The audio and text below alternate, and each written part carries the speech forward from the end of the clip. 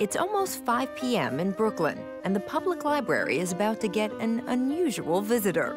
And you're doing an event here called the Superheroes event. Are you the superhero in this situation? I don't know. I don't think I'm quite the superhero. You know, the kids are really. Is there a cape back there? Or? Nah, I got a hood. Okay. All right, well, it's close. All right, well, let's go check it out. We'll see how much of a superhero you really are. Point guard with the Mets and Shaun Livingston. Shaun Livingston is not quite a superhero, but he's been one of the few bright spots this season for the struggling Brooklyn Nets. And as he attended a few recent events around town, he brought us along for the ride to see just how far he's come. I figured you actually may be the league's best expert on NBA cities since you have played in about a third of them. I have. Can you even do it? Can you rattle off all your stops in order? I can try. All right, let's do a test. Even me, I might fail. All right, we'll start in LA. From LA to Miami. Yep. Miami to Oklahoma City. Mm-hmm. Oklahoma City to Washington, D.C. For the first time. For the first time. Wow. D.C. to Charlotte, Charlotte to Milwaukee, Milwaukee to Houston for training camp. Then back to D.C., then from D.C. to Cleveland, and Cleveland to Brooklyn. There we go. Right. That laundry list was far from the future Livingston imagined back in 2004, when he passed up a scholarship to Duke to become the #4 overall pick in the NBA draft.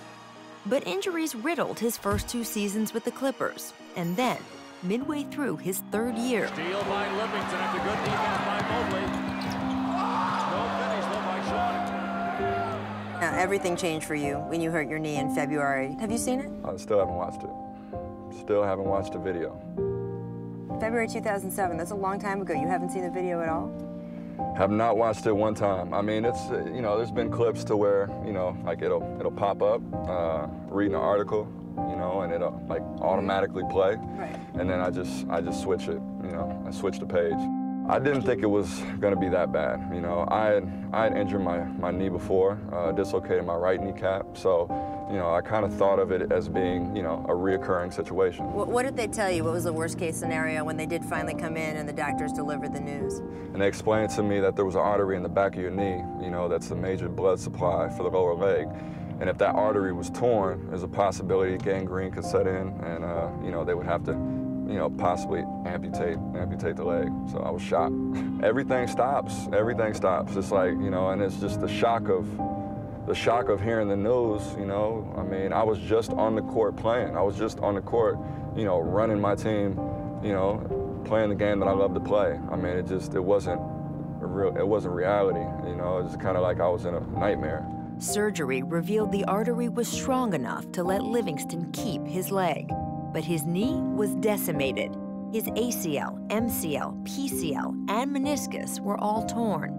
His kneecap and shin bones were dislocated. I'm sitting there looking at my knee. My knee is, you know, it's kind of like deformed. As a player, like I felt like I had all these great expectations, you know, for myself and all the expectations everybody else had for me. And, you know, just starting from the bottom, like, you know, from the basement, it was just, you know, I mean, that was, you know, that was tough to deal with, that, especially at 21. As the following months inched by, Livingston slowly relearned to walk, then run. It took more than a year, but by the summer of 2008, he felt ready to play basketball again. The NBA wasn't so sure. Well, that's when I really learned the business of basketball, going on 10-day contracts, going down to the D-League just to, you know, just to play again and let NBA teams see, you know, oh, he can run up and down the court. He does have, you know, somewhat of his athleticism back. That was the hardest part. Livingston's stint in Washington finally reestablished him as an NBA-caliber player. By the time the Nets signed him this past July, he felt his knee was close to 100%. Shaun Livingston! And now he seems firmly entrenched in Brooklyn, both on the court and off it. Can you just make some noise if you're a Brooklyn Nets fan one time? Make some noise. Recently, he was the player chosen to light the city's Christmas tree.